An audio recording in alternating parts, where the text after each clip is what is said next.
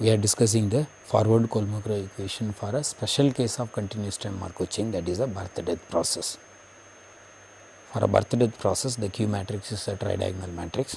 Therefore, you will have the equations from the forward Kolmogorov equation. You will have only two terms in the right hand side for the first equation, and you will have only three terms, the diagonal element and two off diagonal elements. Therefore, the second equation one can, the first equation one can discuss first.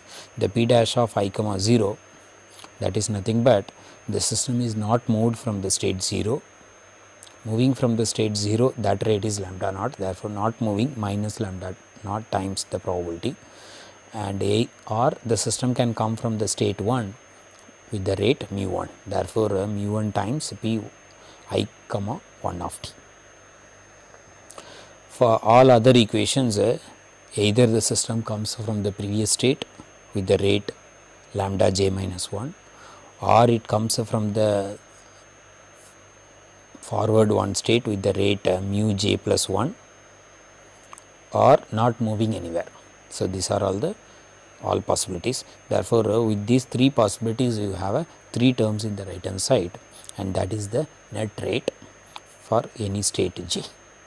So, if you solve this equation with this initial condition Kronecker delta I comma j, you will have the solution of a p I comma j. Here I am discussing the steady state distribution. The way I have discussed the limiting distribution, that is a limit t tends to infinity, probability of I comma j of t exists, then it is called the limiting distribution, and the stationary distribution is nothing but for the DTMC it is a pi p is equal to p, summation of pi a is equal to 1. For the CTMC it is pi q is equal to 0, and the summation of pi I is equal to 1. That is going to be the steady state distribution, stationary distribution. Now I am discussing the steady state distribution, that is nothing but when t tends to infinity, the birth-death process may reach steady state or equilibrium condition.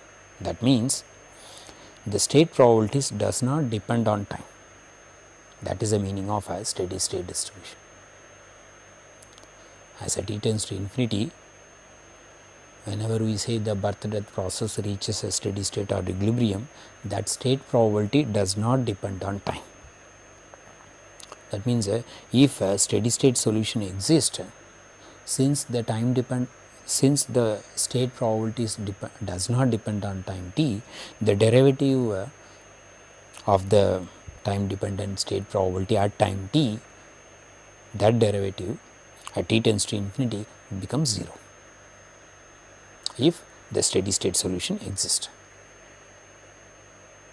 Since the state probabilities does not depend on time t as a t tends to infinity, I can write as a pi I is limit t tends to infinity of pi I of t. So, this is different from the way we discussed earlier, that conditional probability p I j of t.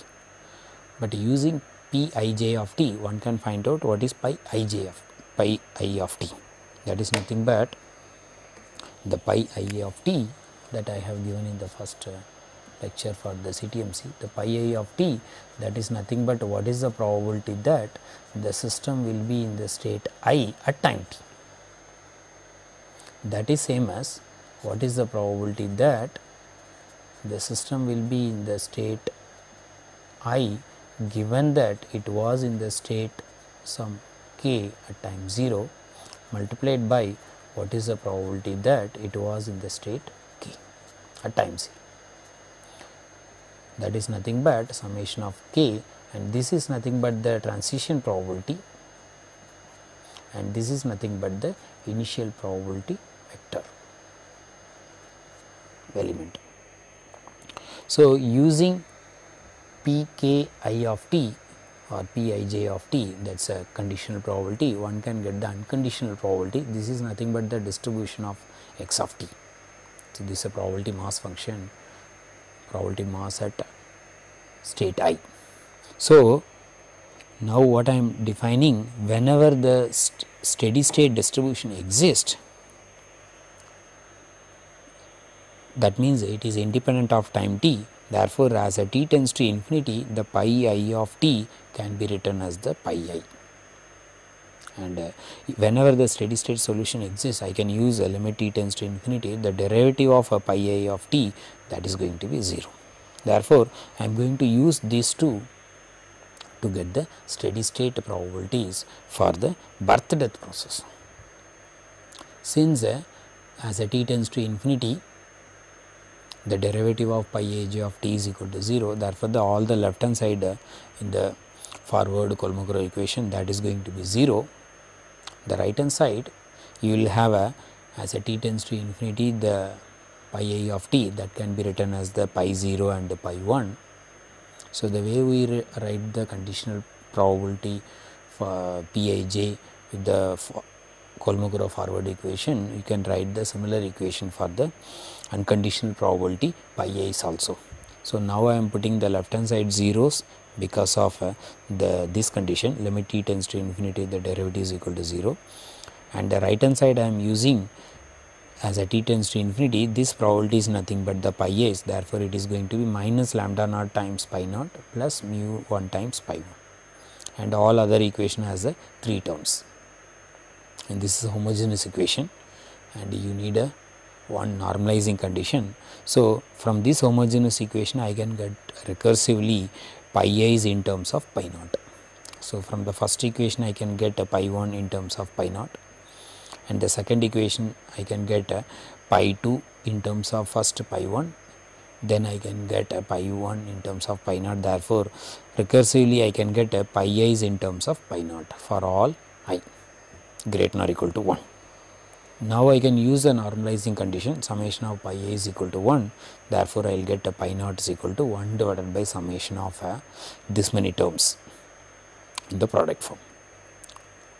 Since we need a steady state probabilities and all the pi i's are in terms of pi naught, as long as the denominator is converges, you will have a pi 0 is greater than 0. Once pi 0 is greater than 0, then we will get all the pi i's with the summation of pi is equal to 1. So, whenever this series converges, then I will have a steady state distribution with the positive probability, and the summation of probability is going to be 1. So, this is the condition for a steady state distribution for a birth death process, because we started with the birth death process forward Kolmogorov equation. Using these two conditions, we have simplified into this form and use a normalizing condition and get the pi naught. As long as the summation is or the series is converges, then we will have the steady state. If the series diverges, that means by substituting the values for the lambda i's and mu i's, and if the series denominator series diverges, then the pi naught is going to be 0. In turn, all the pi i's are is equal to 0. Therefore, the steady state distribution won't exist if the denominator series diverges. I am going to give a one simple result for a irreducible positive recurrent time homogeneous CTMC. We know that a limiting distribution exists, a stationary distribution exists. Now, I am including the steady state distribution also exists. I have given for a steady state distribution for the birth death process, not for the CTMC, but here I am giving the result for the CTMC. All the three distributions exist and all are going to be same. Whenever the CTMC is a time homogeneous, irreducible, positive recurrent, all these three distributions are same, and one can evaluate, one can solve these two equations.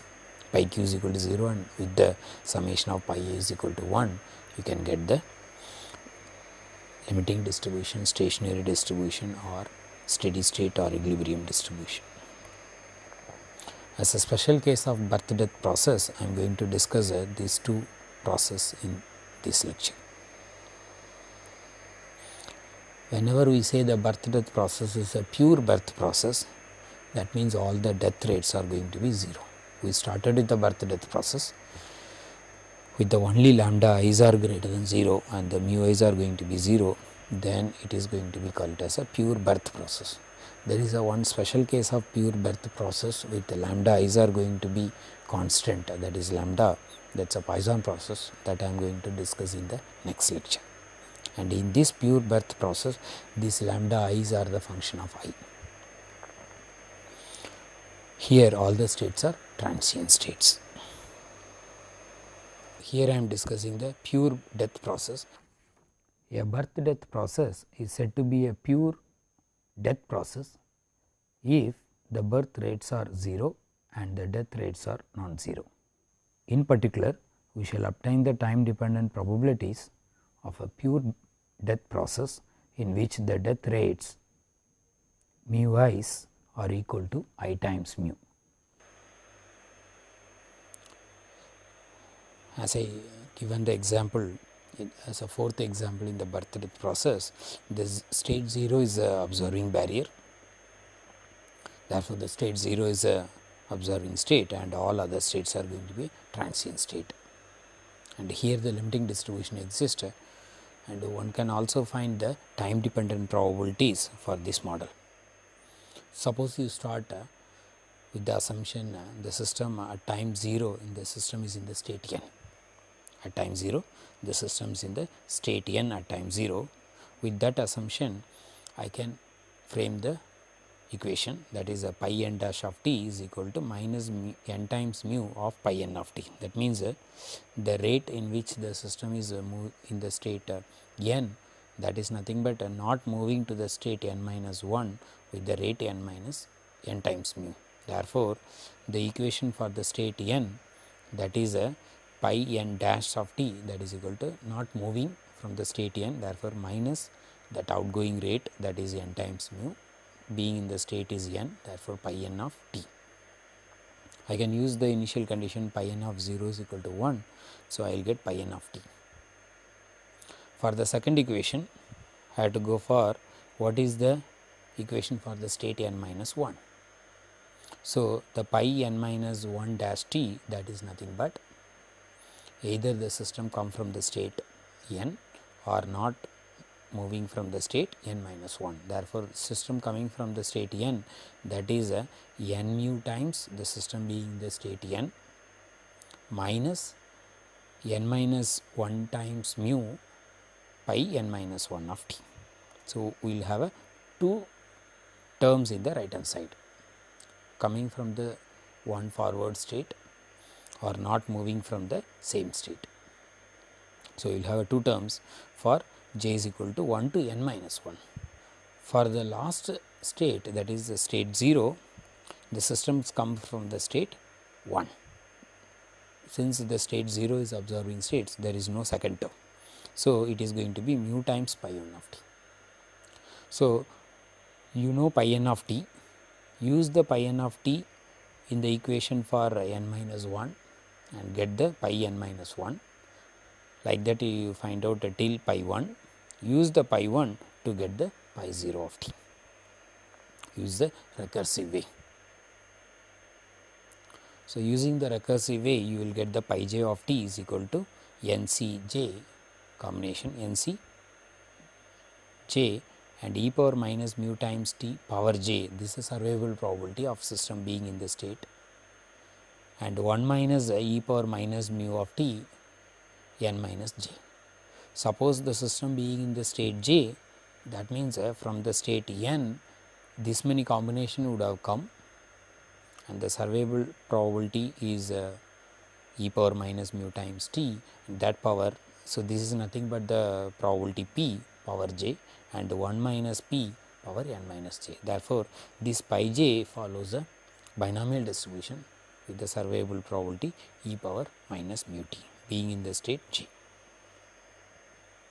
So, for the pure death process, I have explained the time dependent probabilities of being in the state j, that is unconditional probability. So, with this the summary of this lecture is I have discussed the limiting, stationary and steady state distributions. I have introduced a birth death process, some important results also discussed, and at the end I have discussed the pure birth and the pure death processes also. In the next lecture, I am going to explain the important pure birth process, that is a Poisson process. Thanks.